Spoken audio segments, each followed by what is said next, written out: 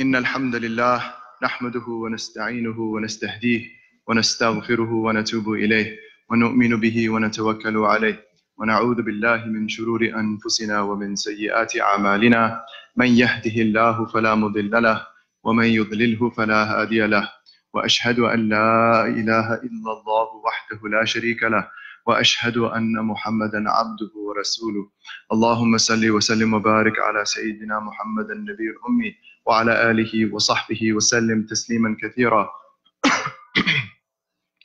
يا أيها الذين آمنوا اتقوا الله حق تقاته اتقوا الله حق تقاته ولا تموتن إلا وأنتم مسلمون يا أيها الذين آمنوا اتقوا الله وقولوا قولا سديدا يصلح لكم أعمالكم ويغفر لكم ذنوبكم ومن يطع الله ورسوله فقد فاز فوزا عظيما أما بعد الحمد لله والشكر لله. We thank Allah subhanahu wa ta'ala, we praise Him, we glorify His sublime name Azza wa Jal. We ask Him subhanahu wa ta'ala to send salutations and blessings and peace and tranquility upon the best of creation, our Master Muhammad sallallahu alayhi wa sallam, and his family and companions and folk and followers until the end of time, radiyallahu anhum ajma'in. All praise be to Allah that we are in the first week. We've completed the first week of Rabi' al-Awwal, and we are a few days away from the 12th, which is the Mawlid, the birth date of our blessed messenger sallallahu alaihi wasallam. And so in light of this special time, it behooves each of us to recall and remind ourselves of the great blessing that we have in the messenger of Allah as being our teacher and our guide, sallallahu alaihi wasallam. Insofar as Ibn Asakir, rahimahullah, one of the ulama, in his Tariq Dimashq, he relates a narration that even Sayyidina Musa alayhi salam, Prophet Moses, had asked Allah Ta'ala to be in this ummah. At the sharaf of not only being a believer in Allah and not only being someone who is testifying to the truthfulness of the Prophet of their time that is sent to them, but in fact to be a ummah specifically of this supreme Prophet, the best of all prophets, Sayyidina Muhammad sallallahu alaihi wasallam. This is something to really reflect and contemplate, that the great Prophet Moses alayhi salam, wanted to be in our shoes, so to speak. He wanted to be a member of this ummah. Kuntum khayra ummatin ukhrijat linnas. You are the best of communities brought out for people. And so, who are we to deserve this honor? Each of us should reflect just the blessing of being a Muslim, but specifically a Muslim in this ummah. The ummah of the best of creation, sallallahu alaihi wasallam. And this is a time to remind ourselves to go back to, because one of the things about the relationship between teacher and student is that the more beneficial the knowledge that the teacher imparts, the more love and respect and honor the student will have in the heart for that teacher. And so, what greater teacher is there than the Messenger of Allah sallallahu alaihi wasallam? And what better knowledge is there than the knowledge that he imparted to this ummah sallallahu alaihi wasallam? And so we should want this ta'alluq, this connection of the heart to him sallallahu alaihi wasallam.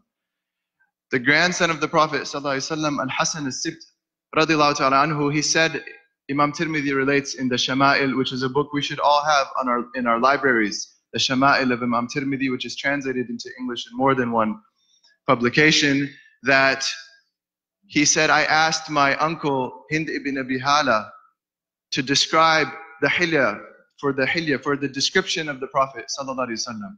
Wa kana wasafan, and he was very good at painting a portrait. He knew how to describe really well. Because Sayyidina Hasan alayhi salam, of course, radiallahu anhu, was young when the best of creation passed away, sallallahu alaihi wasallam. And so he asks his uncle, and what does he say? And he says, وَأَنَا أَشْتَهِي أَنْ يَصِفَ لِي شَيْئًا أَتَعَلَّقُ بِهِ. And I desired that he would describe something for me, أَتَعَلَّقُ بِهِ, that I can connect my heart with. And this is a sunnah of the grandson of the Prophet ﷺ and the Sahaba in general, to want this connection, this ta'alluq in the heart with the best of creation ﷺ. This is why we remind ourselves of the blessed seerah. This is why we remind ourselves of the blessed shama'il. So the heart can be connected to the one that we are in love with, sallallahu alayhi wasallam, for the sake of Allah, through the love of Allah. And so he says, the first thing that he says, Hind ibn Abi Hala, he says, Kana Rasulullah sallallahu alayhi wasallam fakhman mufakhaman sallallahu alayhi wasallam. He says the messenger of Allah sallallahu alayhi wasallam was venerated, was dignified. Fakhm yani azim, mufakham, mu'azzam. He was venerable and honorable and dignified in and of himself and recognized as such. And this is the reflection of his two special names, Ahmad and Muhammad sallallahu alayhi wasallam. Ahmad, the one that is the most praising, the most praiseworthy, and Muhammad, the one that is receives the praise the most. He praises Allah the most, sallallahu alayhi wasallam, and he is most receiving of praise amongst the khalq, amongst the creation, sallallahu alayhi wasallam. وَكَانَ وَجْهُهُ يَتَلَأْلَأُ. And then he continues, he says, and his blessed face, sallallahu alayhi wasallam, would glow and shine. تَلَأْلُأَ الْقَمَرِ فِي لَيْلَةِ الْبَدْرِ. Like the shining of the moon on a clear night of a full moon. Sallallahu alayhi wasallam. This is the light that radiated from his blessed face, sallallahu alayhi wasallam. And in the other riwayah, when Abu Huraira was describing the Prophet sallallahu alayhi wasallam, he says, كَأَنَّ الشَّمْسِ تَجْرِي فِي وَجْهِهِ. It's as if the sun were flowing in his face. One analogy with the moon, the full moon, that sweet light, and then the other great celestial light of our world, the sun. Both used as descriptions of the Prophet, the light of his blessed face, sallallahu alayhi wasallam.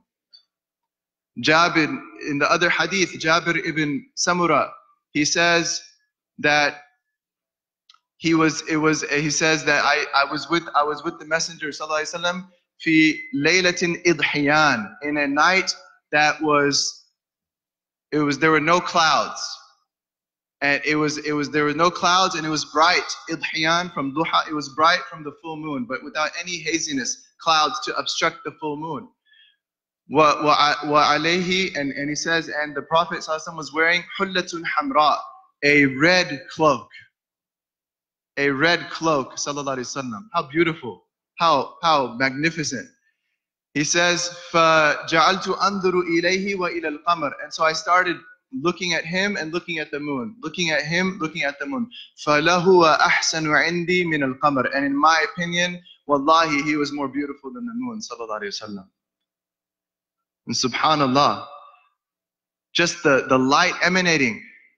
The light, Ibn Abbas, in the hadith of Ibn Abbas radiallahu anhuma, he says that the Prophet sallallahu alaihi wasallam kana aflaj, he had a gap between his front two sacred blessed teeth, sallallahu alaihi wasallam, which is something that the Arabs considered very beautiful. And he says, فَإِذَا تَكَلَّمْ خَرَجَ كَالنُّورِ رُويَ كَالنُّورِ يَخْرُجُ مِنْ بَيْنِ ثَنَايَاهُ sallallahu alaihi wasallam. It was seen as if light were coming out from between his blessed teeth, sallallahu alaihi wasallam. And the nur, the light of his blessed face, sallallahu alaihi wasallam, is a reflection of the light of his blessed heart, sallallahu alaihi wasallam. The light of his blessed face, sallallahu alaihi wasallam, is a reflection of the light of his blessed heart, sallallahu alaihi wasallam. And what a heart! Reflect on the heart of the Prophet, sallallahu alaihi wasallam. What heart was this, sallallahu alaihi wasallam? The greatest, the only locus in the cosmos that receives wahi, that can receive Quran, qawlan thaqila, this weighty word. Inna sanulqi alayka qawlan thaqila. We will cast upon you a heavy word. Were it sent down on the mountains, they would have rent asunder. But the blessed heart, nazzalahu ala qalbik. Jibreel brings it down to your heart, sallallahu alaihi wasallam. It can receive the Quran. This blessed heart, which in the seerah 4 times his sacred chest was split open by angels to wash that blessed heart. We know of the famous incident under Halima Sa'adiyah, who took care of the Prophet ﷺ in the desert in his first few years, that the well-known incident in the seerah when he was 4 years old, sallallahu alaihi wasallam. This is the first, though, of 4 according to the hadith. It was not the only time. In that time, the angels came, they opened the blessed chest, sallallahu alaihi wasallam, they washed the sacred heart, They had the tist min dhahab, the golden basin with zamzam, and they washed the Blessed Heart, sallallahu alaihi wasallam, and they took out this black dot that every human being has in their heart. Every human being is born with a black dot in their heart. This was removed from the Prophet's heart, sallallahu alaihi wasallam. For the rest of people, this is the point of access for shaitan, for waswasa. الَّذِي يُوَسْوِسُ فِي صُدُورِ النَّاسِ. He makes the shaitan, incites in the chest. He whispers in the breasts of human beings. But the Prophet ﷺ, he had the seal of prophethood between his blessed shoulder blades, a little bit to the left. That's the point of entrance. And the point of actual waswasa is that black dot in the heart. The seal sealed it. The seal in the back blocked entrance. And the black dot itself was removed.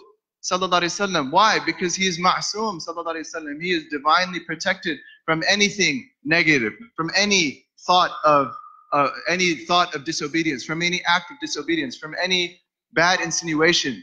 To the extent that in the other hadith he says every person has a qareen from the devils, from the jinn. Everyone has a qareen, a partner, a companion that makes the waswasa. They said, even you, Ya Rasulullah, sallallahu alaihi wasallam. He says, yes, but mine, Allah Ta'ala protected me from him, فَأَسْلَمَ. And in the other riwayah, فَأَسْلَمُوا. That the qareen of the Prophet sallallahu alaihi wasallam became Muslim. And so in the other narration, فَأَسْلَمُوا. So I was safe. The Prophet is ma'soom, sallallahu alaihi wasallam. This is manifested in this initial time, at the age of 4, when the blessed chest was opened, the blessed heart was washed, sallallahu alaihi wasallam. But the second time, because in the hadith, Abu Na'im relates in the Dalail al-Nubuwah that Abu Hurairah radhiallahu anhu asked the Prophet sallallahu alaihi wasallam, what was the first awwal ma ra'ayt min amr an-nubuwah? What was the first thing that you can recall, that you saw? When you came to Tamyiz, when he grew up, sallallahu alaihi wasallam, older, of the matter of prophecy, of the affair of prophecy, and he described, sallallahu alaihi wasallam, that he was in the desert once at the age of 10. That's the second time, and 2 angels came and again opened his blessed chest, washed his blessed heart, sallallahu alaihi wasallam. And in this instance, what was removed? Because they were speaking to one another. They said, Ahua, is he the one? Naam, huwa, yes, he's the one. And فَأَخْرَجَ. Then they took out what? Al-ghil wal-hasad. Ill feelings, grudges that one can have for someone else. Ghil. And then hasad, envy. And Imam Subki, he says that whatever is removed in these narrations, these are not actualities, these are potentialities. These are not actualities. These are the potentials of those things. Because there's no actuality of anything wrong, any vice in the heart of the best of creation, sallallahu alaihi wasallam. Again, he is ma'soom. Imam Subki says this is the qabiliyah. The first time, the black dot is the qabiliyah, the potential of receiving any negative waswasa from the devils. The second time, the qabiliyah, the potential of having ghil and hasad, holding a grudge or having envy. Because at the age of 10, this is when adolescents start entering into the teenage years, where these things become manifest normally for people. This potentiality is removed. What's the third time? The third time of this, reflecting on how special his blessed heart is, sallallahu alaihi wasallam. The third time at the age of 40, right before Badr al-Wahi. And this is related also by Abu Na'im and others in the Dalail al-Nubuwah, in which the chest was opened, the heart was washed. Why? The ulama say, لِلتَّهَيُّ وَالتَّقَوِّي, for preparation and for extra strengthening. زِيَادَةِ التَّقَوِّي. Why? To receive qawlan thaqila. Wahi is about to start. This is before he goes into the Hira to receive the beginning of Wahi, revelation, sallallahu alaihi wasallam. Upon what? Upon the only thing in the cosmos that can receive this qawlan thaqila, this weighty word that would shatter the mountains. The amana that all the other creation refused. This is our teacher, sallallahu alaihi wasallam. This is our guide, sallallahu alaihi wasallam. This is our beloved, sallallahu alaihi wasallam. Alhamdulillah wa shukru lillah. This is why Muslims are always optimistic. Because we know who we're behind, sallallahu alaihi wasallam, so long as we can hold on to the foundations of faith and piety, iman and taqwa. Whatever the exigencies of the moment, whatever the vicissitudes of time that we are facing, however bitter and difficult the qadr might be at any particular time, the heart is filled with optimism. Every Muslim should have optimism because of who our teacher is, and because ultimately who is the sender of our teacher, Allah Ta'ala, the creator of the heavens and earth, the creator of every single moment. كُلَّ يَوْمٍ هُوَ فِي شَأْنٍ. And he is the Habib of Allah Ta'ala, sallallahu alayhi wa sallam. And then the fourth time was right before the Isra wal Mi'raj. And this is also from authenticated hadith. And this time that the golden basin in the hadith, it says mamlu' hikmatan wa imanan. It was filled with wisdom and great faith, certitude. And again, all of this is ziyada. The Prophet ﷺ is always ascending from the beginning of his life in hikmah and iman and taqwa, in faith and certitude and wisdom, sallallahu alayhi wasallam. But this is extra ziyadat. Why? Because what's about to happen? Al-Isra wal Mi'raj. That momentous journey. That momentous journey. And what do the ulama say? The wisdom to fill with extra hikmah, extra iman, extra unimaginable certitude, لِلتَّهَيُّ, to prepare the Sacred Heart, sallallahu alayhi wasallam, لِمَا شَاهَدَ تِلْكَ اللَّيْلَ, for what he was to witness on that special night, sallallahu alayhi wasallam. This is our Prophet, sallallahu alayhi wasallam. Alhamdulillah wa shukru lillah. Alhamdulillah wa shukru lillah. The heart of the Prophet sallallahu alayhi wasallam. What is this heart? And this is where this is where all of that light was most intense, such that the Sahaba were saying, look at that blessed face, sallallahu alayhi wasallam. It's better, it's more beautiful than the moon. It's like the sun is flowing in it. It's like light is coming out between these beautiful teeth, sallallahu alayhi wasallam, when he speaks any words. Subhanallah. أقول قولي هذا وأستغفر الله لي ولكم فاستغفر الله إن الله غفور رحيم.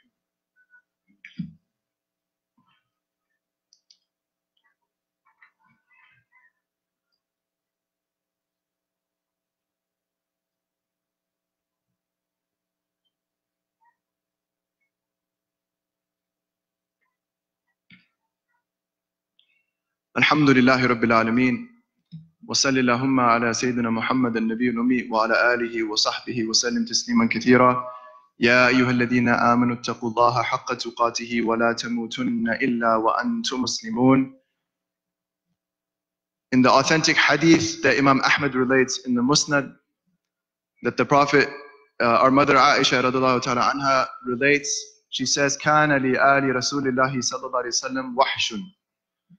The family of the Prophet ﷺ, they had a wild animal that was like a pet.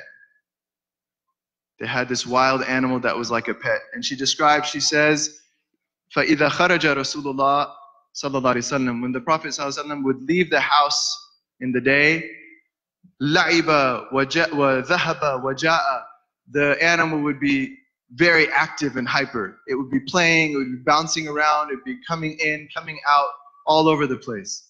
فَإِذَا جَاءَ رَسُولُ اللَّهِ صَلَّى اللَّهُ عَلَيْهِ وسلم, but when he would come home, sallallahu alayhi wasallam, رَبَض, it would sit still in its proper place. فَلَمْ يَتَرَمْرَمْ مَا دَامَ رَسُولُ اللَّهِ فِي الْبَيْتِ sallallahu alayhi wasallam, and it wouldn't dare to move so long as the Messenger of Allah sallallahu alayhi wasallam was home. And subhanallah, another of the secrets of his blessed heart sallallahu alayhi wasallam is sakina. The Prophet ﷺ he has the most sakina, tranquility of his person and his being, ﷺ, to the extent anyone in his presence can sense it. It's so palpable, it's so clear, it's so potent. One can intuit and recognize and sense the sakina emanating from him, ﷺ, to the extent that even a wild animal doesn't dare to move from its place so long as he is home, ﷺ. But what's its nature? When he leaves, sallallahu alaihi wasallam, it's all over the place. And some of these are subtle signs as windows as to who he is, sallallahu alaihi wasallam. The sakina of his blessed heart, the nur of his blessed heart. What was the basis of this illumination is the remembrance of Allah Ta'ala.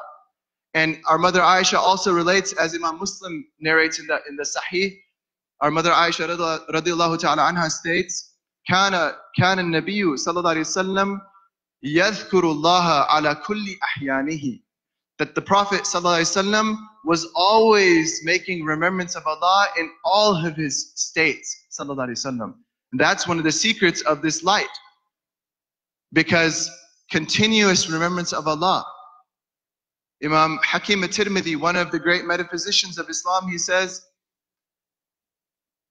Allahumma salli ala Sayyidina Muhammad.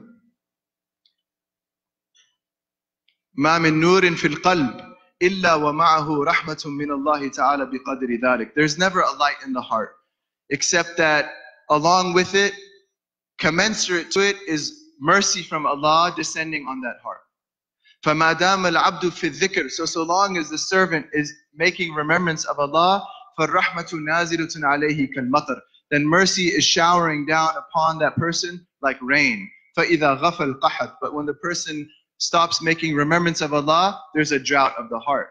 Now again, what's the heart of the Prophet ﷺ? كان النبي صلى الله عليه وسلم يذكر الله على كل أحيانه. And so according to our scholars, the light was always there, commensurate to the mercy descending upon him continuously. Sallallahu Alaihi Wasallam. وَمَا أَرْسَلْنَاكَ إِلَّا رَحْمَةً لِلْعَالَمِينَ. We did not send you except as a cosmic mercy, a mercy to all realms of being, to all realms of the cosmos. This is what the Prophet represented, Sallallahu Alaihi Wasallam. And another great favor of Allah upon us as an ummah is that our mother Aisha was his wife, Sallallahu Alaihi Wasallam, from an early age. Why? Because how many prophets had wives as teachers of their ummah? We learn many things about the home life and what things were like in the home of this the best of creation, Sallallahu Alaihi Wasallam, of this sacred Prophet, Sallallahu Alaihi Wasallam, because of Sayyidatuna Aisha, one of the greatest scholars of all of Islam, of all history of human beings. And so we're learning so much, not just about the public life, but the private life of him, Sallallahu Alaihi Wasallam, through her, radiyallahu ta'ala anha. But the remembrance and the mercy, and this is what it's all about. This is why, and we'll conclude with this inshallah, is that ultimately the time of the Mawlid is a reminder to us of the prophetic optimism, because the Prophet ﷺ was always optimistic. In the end, Allah Ta'ala, Ar-Rahman ala al-Arsh istawa. Allah Ta'ala manifested himself with the name Ar-Rahman when he assumed the throne. His tajalli with respect to the throne, which encompasses the whole cosmos, is one of mercy, because Rahmati wasi'at kulla shay. My mercy encompasses everything. It's not always apparent, but it's there. This is the promise of Allah and His Messenger, Sallallahu Alaihi Wasallam. I mean, its manifestation may not be in the moment of a calamity, but it's there. If we have a good opinion of Allah, it's always there. مَنْ ظَنَّ إِنْفِكَاكَ لُطْفِهِ عَنْ قَدَرِهِ فَذَلِكَ مِنْ قُصُورِ نَظَرِهِ. Whoever thinks that Allah's subtle grace of mercy and comfort is separated from His harsh decrees, then that's because they're short-sighted. Why? وَالْعَاقِبَةُ لِلْمُتَّقِينَ. Because the final affair is always for the pious ones, for the followers of atqa nas, of the most pious of people, Rasulullah sallallahu alaihi wasallam. The mercy is there. It may not be manifest at that moment, but it's always there if we intuit it. The Prophet also taught us as a basis of optimism that Allah Ta'ala says, as Bukhari relates in the authentic hadith Qudsi, أَنَا عِنْدَ الظَّنِّ عَبْدِي بِي. I am in the opinion of my servant of me. وَأَنَا مَعَهُ إِذَا ذَكَرَنِي. And I am with him so long as he makes remembrance of me. And that also means that the Prophet ﷺ had the ma'iyah of Allah always. Sallallahu Alaihi Wasallam. كَانَ يَذْكُرُ اللَّهَ عَلَى كُلِّ أَحْيَانِهِ. Sallallahu Alaihi Wasallam. But this is the basis. Bukhari also relates the hadith. لَمَّا خَلَقَ اللَّهُ الْخَلْقِ كَتَبَ فِي كِتَابِهِ هُوَ يَكْتُبُ عَلَى نَفْسِهِ وَهُوَ وَضْعٌ عِنْدَهُ عَلَى عَرْشِهِ. When Allah Ta'ala created creation, He inscribed in His writ, in His book, which is an inscription, ala nafsihi, that He made as if mandatory for Him, i.e. He promises to act in this way. And it is in this writ is in the presence, in His presence on the throne. And Allah Ta'ala is not physical. So this is not interpreted in that way. And what's written in this writ? Inna rahmati taghlibu ghadabi. verily my mercy always dominates and outstrips and conquers my wrath. My mercy conquers my wrath. This is the basis of optimism. Whatever the trials that we're seeing as an ummah, as humanity in fact, the rahmah of Allah conquers His wrath. And it's always present, ever present, omnipresent. And the Prophet ﷺ is one of the most powerful manifestations of this, because Allah Ta'ala said about him, وَمَا أَرْسَلْنَاكَ إِلَّا رَحْمَةً لِلْعَالَمِينَ, that we have not sent you except as a mercy to all realms of being, sallallahu alayhi wasallam. And so, مَنْ حَسَّنَ ظَنَّهُ بِاللَّهِ, Abu Sulaiman al-Darani says, whoever beautifies his opinion of Allah, and that's the sunnah that we should revive in this blessed time. What do we take away from the Mawlid? Let us revive in our hearts a beautiful opinion of Allah, because that's what the Prophet ﷺ always had. Because of all that light, because of all that remembrance, because of all that tawakkul. Man hassana dhannahu billah, whoever beautifies his opinion of Allah, faqad fataha Allahu alayhi bab al-rahmah. Allah Ta'ala has already opened the floodgates of mercy upon that person. Just that good opinion means that the mercy is coming. It's descending already. Because it's only by Allah's mercy that we can have a good opinion. We can't create that on our own. Allah Ta'ala khaliqu kulli shay. He is the creator of everything. And so whatever goodness, even with respect to our opinion of Allah that we have, Allah Ta'ala is the one that grants that tawfiq. Subhanallah. So the mercy is already in. It's coming already. And that good opinion then invites more. It's exponential. It's exponential. And we'll conclude with a story that Imam al-Junayd rahimahullah ta'ala, 3rd century heir of the Prophet sallallahu alaihi wasallam, was once sitting with his students, and he says that إِذَا بَدَتْ ذَرَّةٌ مِنْ عَيْنِ الْكَرِمِ وَالْجُودِ أَلْحَقَتْ الْمُسِيء بِالْمُصْلِحِ وَبَقِيَ أَعْمَالُهُمْ فَضْلًا لَهُمْ. He says to his students, if a single atom, if a single dharra, an atom from the essence of divine mercy, divine generosity were to be manifested, then the sinner, the sinful believer, would be matched, brought to the level of the pious believer. And the differences of their deeds would just simply be extra credit. And one of his students, Ibn Ata, says, Mata tabdu, when will it manifest? When will it manifest? And Imam Junayd rahimahullah says, Hiya badiya, it's already manifest. Qala Allah Ta'ala, because Allah Ta'ala has said, Inna rahmati sabaqat ghadabi, my mercy has outstripped my wrath. My mercy has outstripped my wrath. We ask Allah Ta'ala to revive His remembrance in our hearts. We ask Allah Ta'ala to fill our hearts with love of Allah and His Messenger sallallahu alaihi wasallam. We ask Allah Ta'ala to grant us the ta'alluq to the Prophet sallallahu alaihi wasallam in our hearts, like His blessed grandson asked for when he asked for the description of the Prophet sallallahu alaihi wasallam.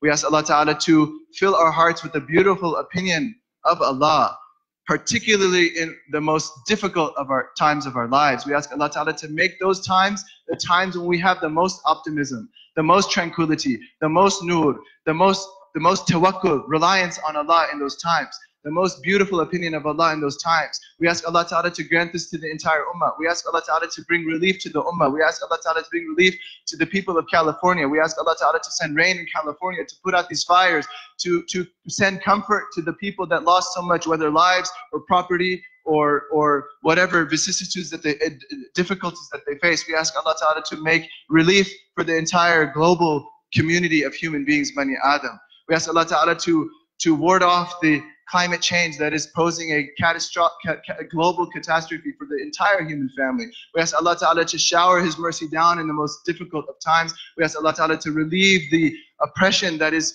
being forced upon so many Muslims across the world, whether in concentration camps in China, whether in ethnic cleansing in Burma, whether in the humanitarian crisis in Yemen and across the world, the war-torn countries in Syria, Iraq, Afghanistan, in all places, innocent people, victims of a prison industrial complex in this land. We ask Allah Ta'ala to send down His mercy upon all of these people, upon all of us, the entire ummah, and all people that are disenfranchised and oppressed in the entire world. اللهم إنا نسألك العفو والعافية والمعافاة التامة في الدنيا والآخرة. ربنا آتنا من لدنك رحمة وهيئ لنا من أمرنا رشدا. إن الله وملائكته يصلون على النبي يا أيها الذين آمنوا صلوا عليه وسلموا تسليما. اللهم صل وسلم وبارك على سيدنا محمد النبي الأمي وعلى آله وصحبه وسلم تسليما كثيرا. والحمد لله رب العالمين وأقيموا الصلاة.